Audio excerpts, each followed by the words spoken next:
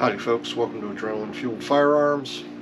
Hopefully welcome back to Adrenaline Fueled Firearms, but if not, welcome for the first time. I'm Scott. If you didn't know I'm Scott.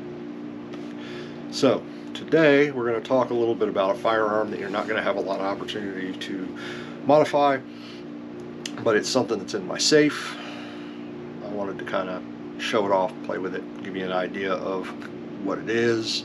I discussed in one of my videos about how I tend to lean towards firearms that are service weapons, either military or law enforcement. This is one of those.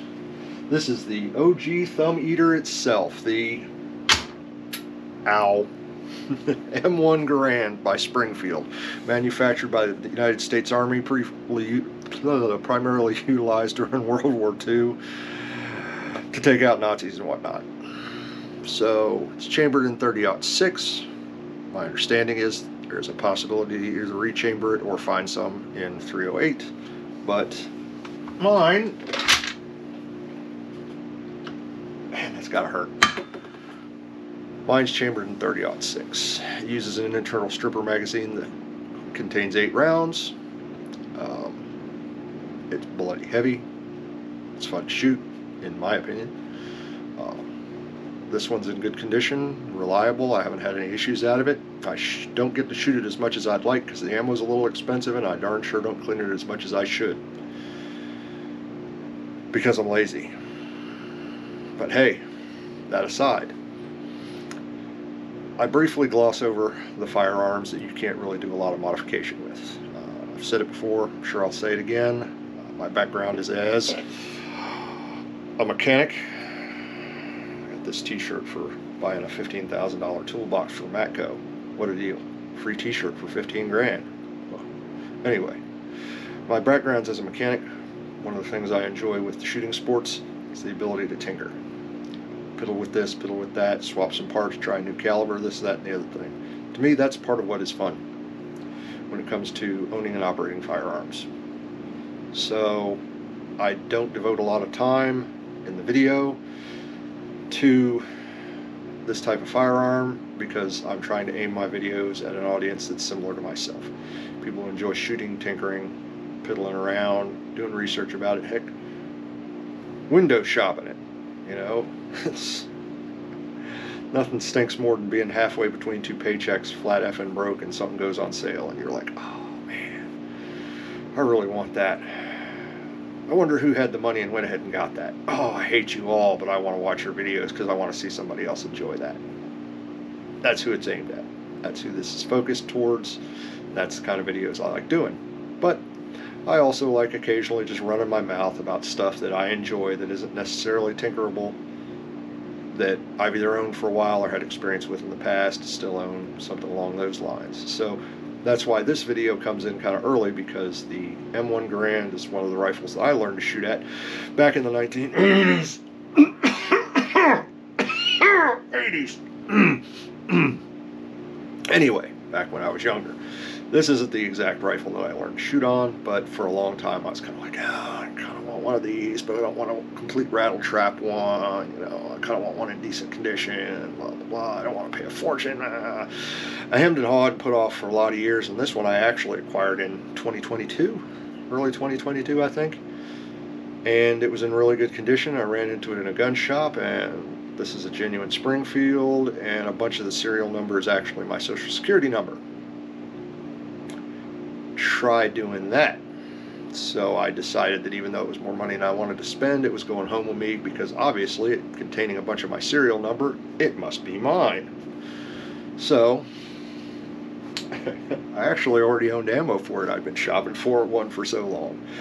But you can acquire one through the Civilian Marksmanship Program. There's a little routine that you go through, which will include getting one to a local gun shop and doing a background check, so don't get any funky ideas about that. But they're available. They're out there. They're relatively common. Google it for yourself and figure out how many of the friggin' things were made. I mean, they were made by all kinds of different companies. A lot of service weapons that were in use during times of war were made by a lot of different companies. When I was an armorer in Korea, Bravo Company 2nd Engineers, I think it was Bravo 2nd Engineers, my brain's not working that great right now, But in my arms room, I had a Madus 50 caliber machine gun that was manufactured by Parker Brothers. Yeah, the board game company.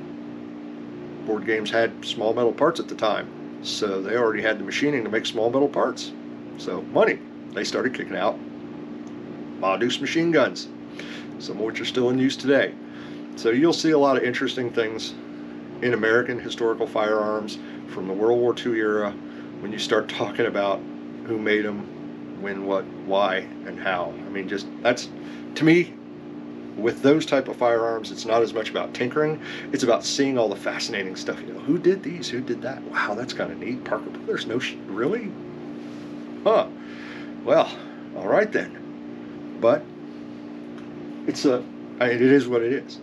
You can get barrels for it. You can get a few accessories for it. You can historically look for bits and pieces and convert it over to like the sniper version or a few other things. But there is literally very little that you can do with the rifle other than owning it, maintaining it, shooting it, and having fun with it. So it falls into that category of firearms I don't do a lot of reviews on, but I don't hate. Folks, some of my videos may be boring and drone on a bit. I love firearms.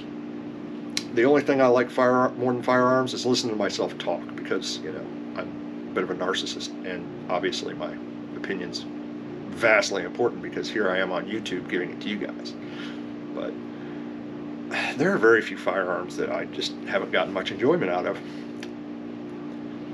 Well, unless they don't function. But that's another discussion. We're going to get into that one on a few things.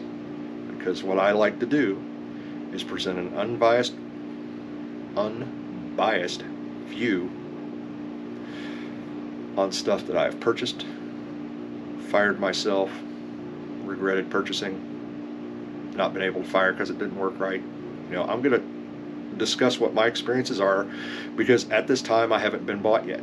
Now, that said, I can be bought. I mean, I'm not going to lie to y'all. I mean, let's face it. I put a number on that once. Once upon a time, back in the day, my hoopty blew up. I was working, getting towards winter. I needed something other than my Harley Davidson to ride to work. So I started looking around for vehicles. I got my Harley Davidson when my dad died. So there's a bit of sentimental value there. So I ride onto this car lot, and this chuckle nugget's like, oh, you're looking to trade that in? And I just kind of looked around, and I went, yeah, you know what? I'd take $10 million for it, because sentimental value's a bitch. So $10 million is a good number. If somebody throws $10 million at me, I'll give you a good review on anything. I will probably post down in the subtext that I've been paid off and do not believe what I have to say, but I will take the $10 million and verbally I will give an outstanding review of pretty much any product. So that being said, you got $10 million. Whatever works for you. I might find a way to, with $10 million, to modify this M1 Garand and make it shoot 300 PRC. Pfft, sky's the limit at that point, huh? Okay then. So, this has been my short review of my M1 Garand, with a little bit of chat about my personal history and my experience with the firearm in general, about how much I enjoy shooting sports, how much I enjoy my own voice when I'm giving people my opinion, and just generally stuff that I enjoy. I hope that you, as a viewer, have enjoyed this video. Maybe if not this video, because I'm a little arrogant. Whatever. You know you like it. Yeah, you do. I hope you enjoyed this. I hope you enjoy my other videos. I hope you stick around. Like and subscribe to this video. Look around at a lot of other GunTube videos brought out by a lot of other people, as if you haven't already, because I've got so many followers. I've got, people they don't have. Right. Support your right to keep and bear arms. Support your right to free information. And just generally look at a bunch of different things online, because you know what? Between porn videos, you should probably look at something else. Y'all have a great day. Y'all come back now, you hear?